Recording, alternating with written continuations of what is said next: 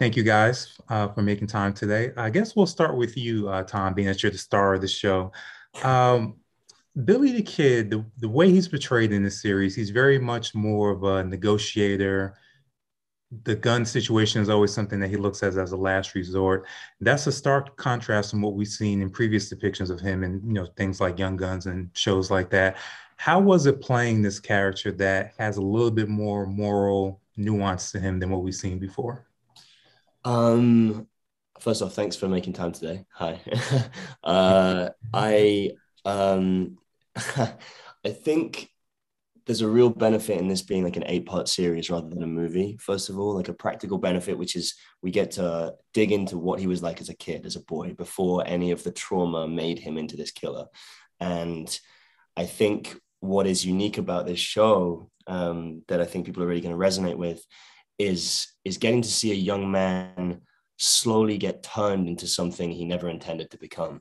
I don't think any person is born bad. I don't think that's, I think people have trauma that they experience, and they grow hardened and they grow a shell, and they have to that they're traumatized by certain things, and then that trauma hits different people differently. And he lived at a time when it was a violent world that he was born into and lived in, and he realized at a certain point that violence was how he had to meet the violence that he was faced with. And so I think for me it's a it's a beautiful thing to watch this person try and fight the system that he's faced with, and the corruption. There's a widespread corruption, and he sees it from a young age and tries to fight against it, and eventually it changes him as a human. Right, Yeah. right. And then on the flip side, Daniel, we look at your character. He seems Jesse as someone who's accepted the world as it is, and he's going to navigate through it the best he can, but he's not looking to change the world. How do you view his friendship with Billy based on that? Because you can argue that it's a very strong friendship, but you can also argue maybe it's a toxic friendship as the season goes along. How did you view it as an actor taking on that role?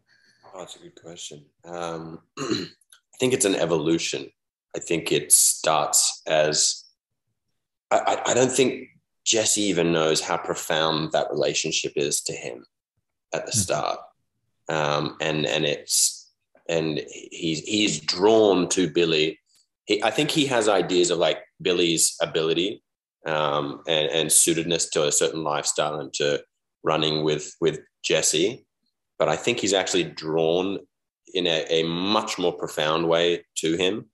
Um, there is absolutely love there, brother love, but in the kind that he has never ever experienced, and maybe will never experience again. So I think it is an evolution. It's something that just starts. Yeah, it meets challenges, meets lots of challenges, and I think when it doesn't go the way that Jesse, it seems so self-evident the way forward for Jesse. He seems so clear about how we can function in this world and get ahead, how we can like move into a new strata of class, if only we do this, if we keep working this direction. And like you said, so clearly, is like he's accepted that the world is a corrupt society, like that there's corruption here. It's been here since day dot, and there is no way we can change that. And that is where I think this is the biggest wedge between the two of them, is this sort of morality question, where Jesse kind of, I think, eventually sort of sells his soul in order to strive forward, and Billy isn't willing, ultimately, isn't willing to do the same, make the same sacrifice. And I think that is the main thing. There's a lot of other little, there's racial things that get in under the skin, but I think that's the wedge that ultimately pushes them apart. I mean, there's this saying of like, you don't choose sides, you choose opportunities, and I think that's Jesse 110%. And I don't think Billy is that at all. I think they're both, they value very different things. That. And Eileen, I feel your character, Kathleen, how you doing, is the kind of the heart and soul of the show, kind of the moral compass, and she infuses Billy with his morals early on. When I looked at where she existed, we're talking about 18th century America. I feel like there's even parallels to what women go through today, even though we're over, 200 years later. It's like more things change, the more they stay the same. Did you feel some of that going through the role and seeing some of the challenges that your character face? Similar challenges to today? Yes. I think so. I think I find the part so refreshing in that where I was, lucky enough to play this really strong woman. But this really strong woman was strong not because she was having to don any masculine attributes, that we were seeing the strength of women or qualities that, are associated maybe with femininity. And it was really refreshing to see those kind of seen in a strength position. Like everything from like the maternal instincts to like even like her intelligence, her compassion, how she views people, all of those things. And also the idea of setting yourself a moral compass and, setting yourself boundaries. Those kind of things involve a degree of strength. Like in relation to, Kathleen is an immigrant. She's an immigrant searching for a better life for her family and a new start in this, this promise that we've always heard of like really like the American dream. But I think that is still directly relatable today. I come from a very small place in Ireland and I moved away to work and to kind of follow, my Peter Pan complex and want to like pretend to be other people. But all of those things I didn't feel like when I was younger would have been possible in my tiny town in Ireland that I started. So they moving on to like, to try and get a better life, I think is very much prevalent. I think how women navigate in a system that's not really stacked for them, it's a different thing. I think that is still a thing today. I think it's getting a lot better, but I think it is still a thing today. Not directly relating to me, but I think the story of immigration is just so prevalent and so prevalent right now. So I think that's also relatable, which is why this story, it really hits, and you have so much compassion towards these people because it's so relatable that it's not a million miles away from any of our experiences of the world today. Very true, very true. One other thing that stood out to me that I really didn't think initially would hit is the whole idea of celebrity culture and celebrity worship, that was even existing back in the Old West, the way Billy was celebrated.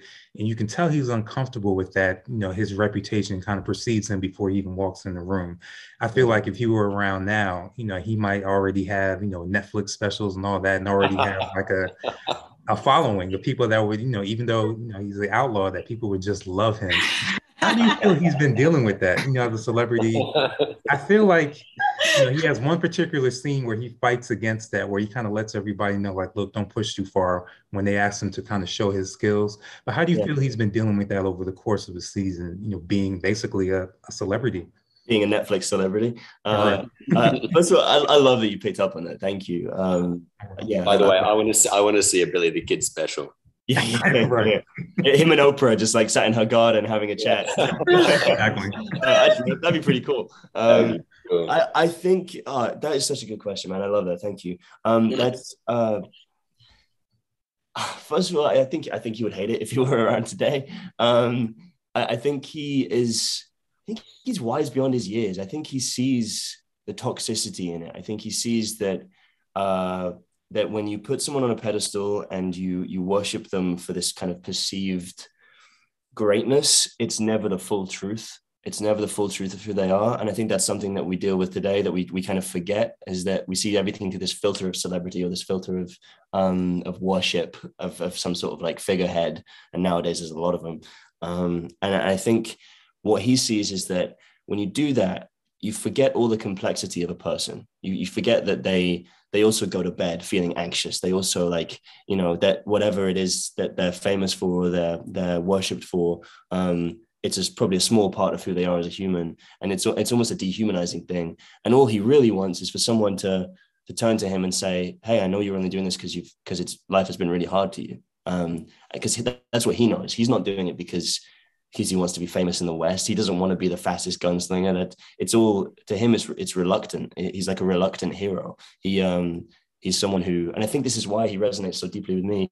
He doesn't choose to be a hero. He is. Someone asked me recently if I think he's an activist, and I said no, because I think an activist is someone who chooses activism and chooses to fight for something. And I guess he does eventually, but to begin with, I think he fights for it because he doesn't see any other way out of it. He was an incredible ally to the local Mexicans in Lincoln County, and the native people of Lincoln County in New Mexico.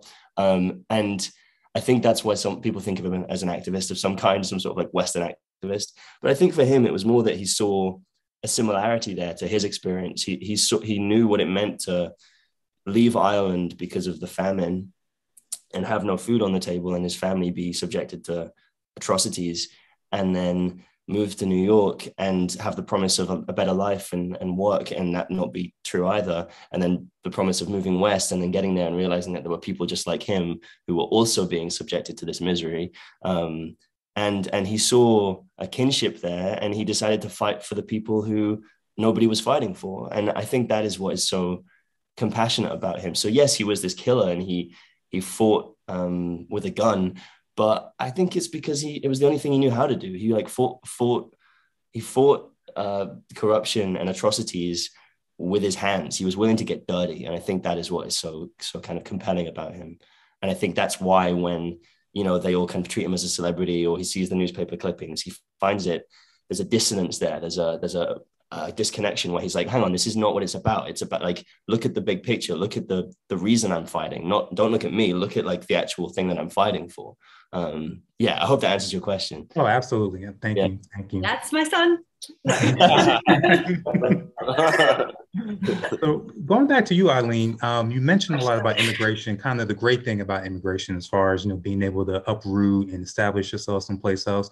I think this show also shows kind of the dark side of the immigration process, where you start out, you're exploited, you're treated differently, but then eventually when you assimilate, you might end up being the ones that do the oppression, as we see with John Murphy and some of the other characters later on, once they get in power, even though they were once immigrants.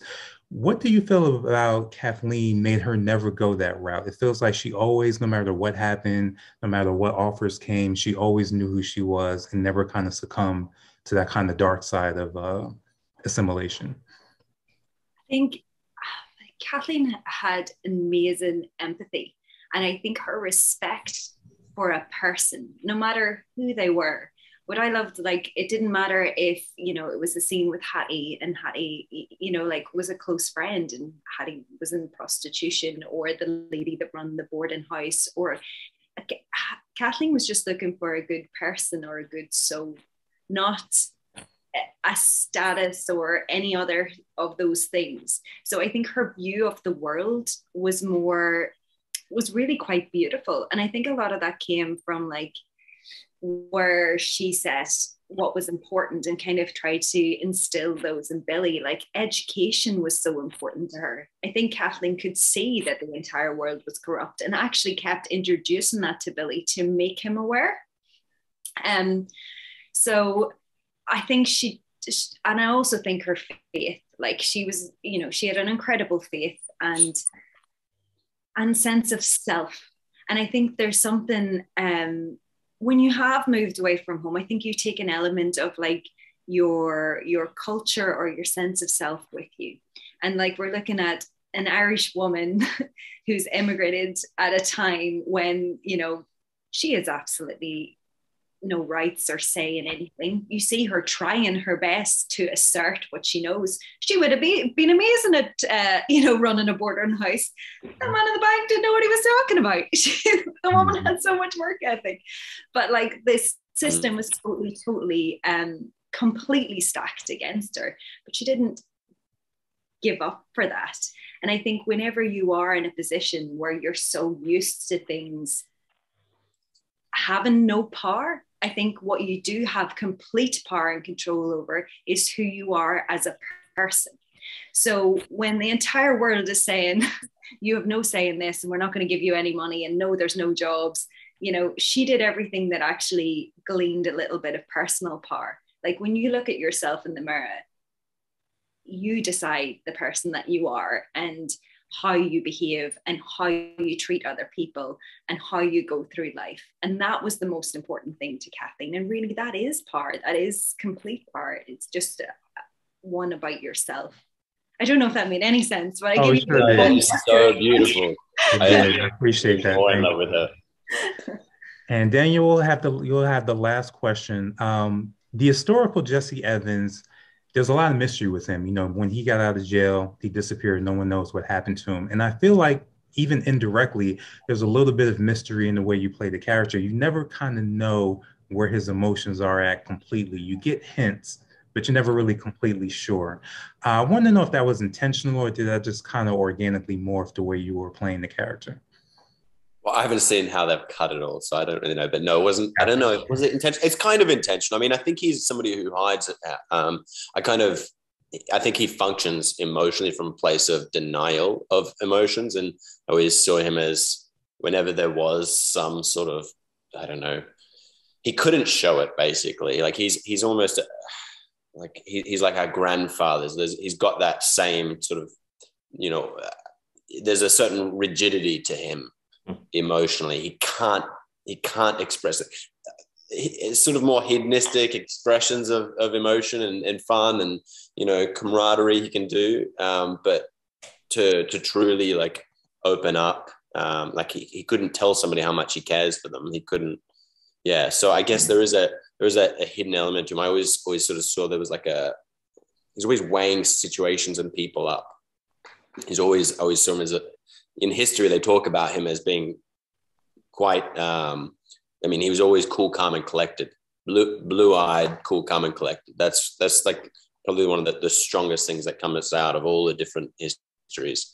And he's at the center point of so many pivotal moments throughout the Lincoln County War, throughout Billy's life. Like he put himself at the center of things. In some fashion. We don't really know how much he was there and how much he was involved, but he's always there and sort of hiding in the wings. And so I think that gives you a bit of insight into how he functions. So I guess, yes, there was a bit of subterfuge with how he expressed himself. Thank you. Well, I appreciate you guys making time. I'm looking forward to the premiere on April 24th and appreciate you guys. Hope you guys will be live tweeting when the show comes on. I will be. Awesome. Thank you so much. Great questions. Thank you. Thank you guys. Have a good one. You too. Bye.